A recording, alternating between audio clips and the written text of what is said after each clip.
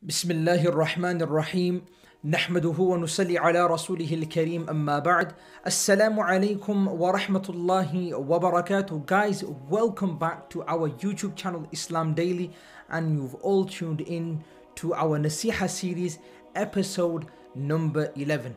Honestly guys, I pray each and every single one of you is doing well, especially during this pandemic. My du'as are with each and every single one of you, and I also request each and every single one of you to make sincere dua for me, that Allah subhanahu wa ta'ala protects me, my family, and also uses this channel a means of my salvation and your salvation on the day of Qiyamah. Anyway guys, moving on inshallah, in today's episode I want to be mentioning something very important, and alhamdulillah I believe it coincides really well with what we are currently going through in terms of the coronavirus pandemic, and that is visiting the sick. Now guys, there is so much importance with regards to visiting the sick that Rasulullah sallallahu alaihi wasallam has mentioned so many benefits, and we find so many ahadith with regards to the virtue of visiting somebody who is sick. Along with this, there is a hadith in which Rasulullah sallallahu alaihi wasallam has clearly mentioned that it is a right of a believer over another believer that he comes and visits him when he is sick. And I'm just paraphrasing this hadith, and some scholars have gone to such a degree that and they say that it is wajib.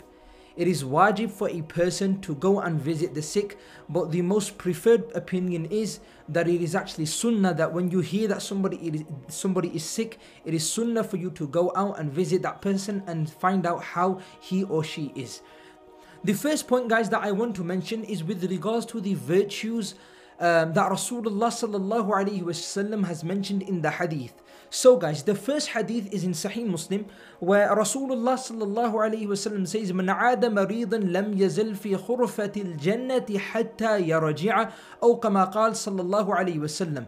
So the Prophet of Allah sallallahu alaihi wasallam says, he who visits the sick continues to remain in the fruit garden of paradise until he returns. Hatta yarji'a, until he returns, i.e. as long as you are staying with the sick and you are in the company of the sick person, you are there with that person, you will remain in the fruit gardens of paradise until you return. From the first point, we can see how much benefit Rasulullah sallallahu alaihi wasallam has mentioned with regards to visiting the sick. Point number two is, how do you visit the sick? So when we look into the books of hadith, it's made mention that you should place your hand upon the ill person's head, and then you should physically ask them how they are doing. Now the ulama and the commentators of this hadith, they say that if it is going to cause the ill and sick person some sort of pain or distress by you placing your hand on their head, or you physically asking them how they are, you should refrain from this. So if you know by me placing my hand on their head, it may cause me harm, it could cause them harm, then you should refrain from them. Then just physically ask them how they are doing. Along with this, if you know by me asking them how they are doing may upset them, may worry them, may put them into distress, then you should physically refrain from asking them. And you know the family members who are around there, you can ask them. The scholars and the ulama say you can ask the family members who are taking care of the ill person, you can ask them how the ill person is doing, how their health is, what the doctor is saying, what medication are they taking, are things looking positive, are things looking negative. So point number two is, what is the way and how we should visit the sick? I've mentioned what it says in hadith, and I've also mentioned to you guys what the scholars say, what we should do and how we should refrain from certain things if we know that will cause them distress, pain and worry, inshallah. Now guys, point number three is, when we visit the sick, is there any du'as to recite? Do we need to physically say anything, or do we just sit there and ask them how they are and that is it? The answer is no. Each and every single stage and moment of our life, Rasulullah sallallahu alaihi wasallam, subhanallah, has taught us a dua, he has taught us a method, he has taught us something that we can then implement. So at this time, when you are visiting a sick person, Rasulullah sallallahu alaihi wasallam has given us multiple duas, but I'm going to just mention two duas to you. Dua number one is, La ba'sa طهور إن شاء الله. لا بأس طهور إن شاء الله. Which means there is no worry. لا بأس, there is no worry. Do not worry whatsoever. طهور inshallah, this will be a means of your purification bi'idhnillahi ta'ala. You're going through this sickness, you're going through this illness, don't worry inshallah. This is from Allah subhanahu wa ta'ala. لا بأس. Subhanallah. I think you guys are listening attentively, subhanallah. A point came into my mind. Look how Rasulullah sallallahu alaihi wasallam is teaching us positivity. Even though when we look at that individual, he may be going through a negative phase. Look how Rasulullah sallallahu alaihi wasallam is telling us to boost that person's morale, giving that positivity. Don't worry inshallah, la ba's. Don't worry inshallah, this time will pass very quickly. Tahuran inshallah, this is a means of your purification. Don't think negative that Allah subhanahu wa ta'ala has chosen me and now I've fallen ill and this has happened or that has happened. No, look how Rasulullah sallallahu alayhi wasallam is teaching us positivity, a positive mindset, something that I was mentioning a few videos ago, how we can have a positive mindset. So Rasulullah sallallahu alayhi wasallam says, when you go to visit the sick, give them a dua and mention and say, La ba'sa tahurun insha'Allah. Do not worry insha'Allah. This will be a means of your purification. Another dua that Rasulullah sallallahu has taught us, As'alullah al-Azim, Rabb al-Arsh al-Azim an yashfiyaka. I ask Allah subhanahu wa ta'ala, I ask Allah the Azim, Rabb al-Arsh al-Azim, the one who is the Lord of the great Arsh, an yashfiyaka, that he cures you. And in one hadith, it makes mention that you should recite this 7 times. So 2 beautiful du'as that Rasulullah sallallahu alaihi wasallam has taught us that we should say when we visit the sick person. Guys, the last and final point that I want to make, and I will leave it here because I believe the video is getting a little bit long, is when we open the books of hadith, there is actually more focus on us staying away from disturbing, bringing worry, bringing distress and discomfort to the sick. There is more focus on this than us actually going out and visiting the sick, subhanallah. So the key thing that we need to understand, looking at both hadith, the hadith on the virtue of visiting the sick and the hadith with regards to refraining from causing the sick person any distress or harm, the scholars and the ulama say that we should really focus on those hadith that make sure any action that I do, anything that I do, it does not cause any harm, discomfort to the sick person.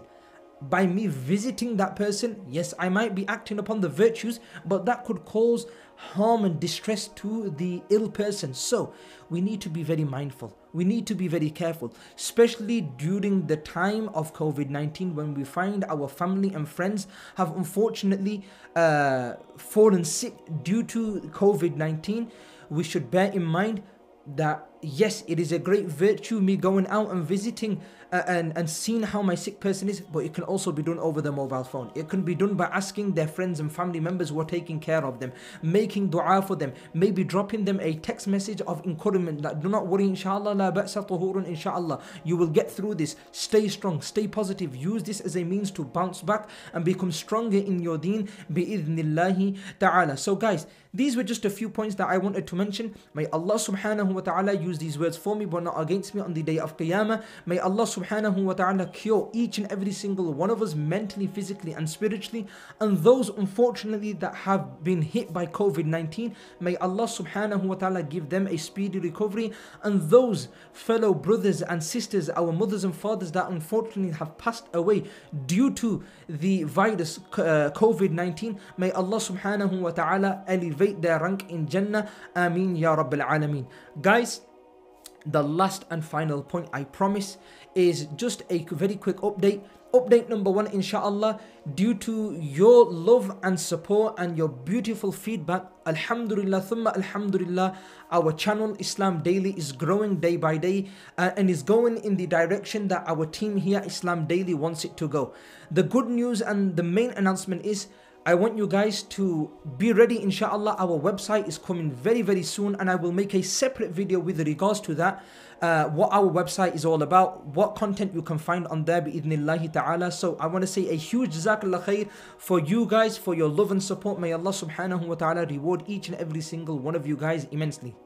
The second point that I want to mention in terms of an announcement, and I will leave it here, I promise guys, is with your support and feedback, alhamdulillah thumma alhamdulillah, this month, January the 31st at 11 a.m, it is a Sunday, Islam Daily will be conducting its first ever course, and this course is about the fiqh of Salatul Istikhara. With regards to Istikhara, we have so many questions. How do you perform Istikhara? What is the importance of Istikhara? And the most important thing, the misconceptions we all have with regards to Salatul Istikhara. Do I need to see a dream? Do I need to feel a certain feeling? Do I need to see certain colors in my dream for me to know my Istikhara is good or bad? So guys, inshallah, we will be debunking all the myths of Salatul Istikhara in this one-day course. Inshallah, it will be very beneficial. I myself will be conducting the course.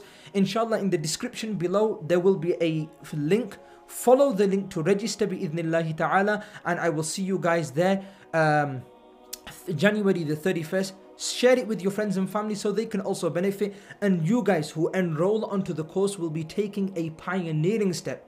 That you who enroll onto this course, inshallah, will be the first batch of individuals who helped Islam Daily deliver its first course. And inshallah, this course will then evolve for us to, inshallah, provide many courses in the future. Bi'idhnillahi ta'ala al-kareem, inshallah.